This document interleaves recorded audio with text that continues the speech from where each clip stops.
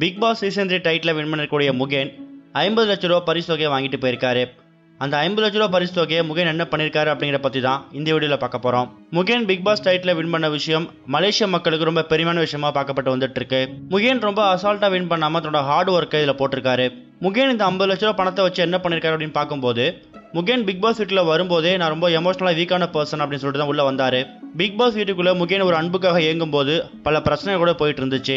ஒரு கட்டத்தில் நான் அபிராமி கூட ஃப்ரெண்ட்ஸாக தான் இருந்தேன் அப்படிங்கிற மாதிரியும் சில விஷயங்களை முகேன் ஷேர் பண்ணியிருந்தாரு.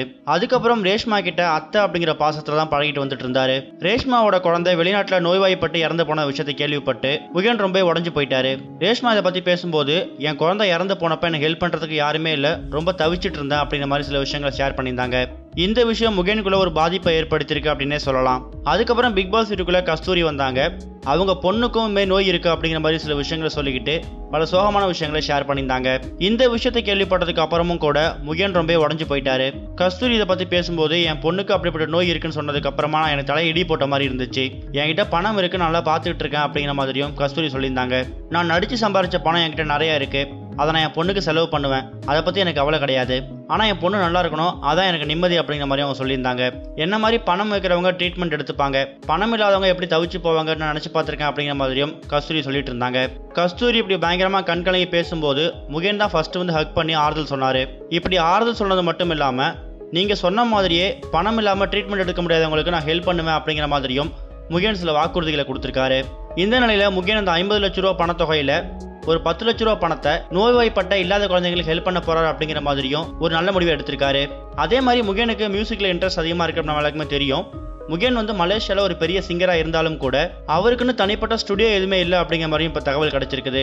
அதனால மீதி இருக்கக்கூடிய பணத்தொகையில தனக்குன்னு சொந்தமாக ஒரு ஸ்டுடியோ ஆரம்பிக்க போறாரு அப்படிங்கிற மாதிரியும் இப்போ தகவல் வெளியாயிருக்குது. முகேன் அவரோட ஸ்டுடியோவை தமிழ்நாட்டில் ஓப்பன் பண்ண போறாரா இல்லை மலேசியாவில் ஓப்பன் பண்ண போறாரா அப்படிங்கிறது கூடிய சீக்கிரமே தெரிய வரும். 10 லட்ச ரூபா பணத்தொகையை நோய்வாய்ப்பட்ட இல்லாத குழந்தைங்களுக்கு ஹெல்ப் பண்ண போறேன் அப்படிங்கிற மாதிரி இப்போ முகேன் சொல்லியிருக்காரு. இந்த விஷயம் அவரோட பெரிய மனசுத்தன்மையை காட்டுது அப்படிங்கிற மாதிரியும் மக்கள் அவங்களோட கருத்துக்களை பதிவு பண்ணிட்டு வந்துட்டு இருக்காங்க. அதே மாதிரி நேற்று பிக் பாஸ் ஃபைனல் முடிஞ்சதுக்கு அப்புறமா ஒட்டுமொத்த கண்டஸ்டன்ஸ்க்கு ஒரு பார்ட்டி அரேஞ்ச் பண்ணியிருக்காங்க. இந்த பார்ட்டியில் பிக் பாஸ் டெக்னீஷியன் உட்பட பல பேர் கலந்துக்கிட்டாங்க.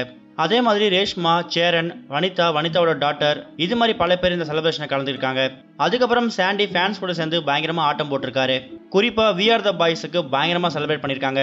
இவங்க கூடயே பிக் பாஸ் சீசன் 2ல் ஒன் ஆஃப் த கண்டஸ்டண்டாக கலந்துக்கிட்ட நித்யாவும் அவங்க பொண்ணு போஷிகாவும் கலந்துருக்காங்க. அதுக்கப்புறம் முகேன், ஷெரின் இவங்களாம் ஒன்றா சேர்ந்து ஃபோட்டோஸ் எடுத்திருக்காங்க. தர்ஷன் ஃபேன்ஸ் கூட சேர்ந்து டிக்டாக் வீடியோஸ் பண்ணியிருக்காரு.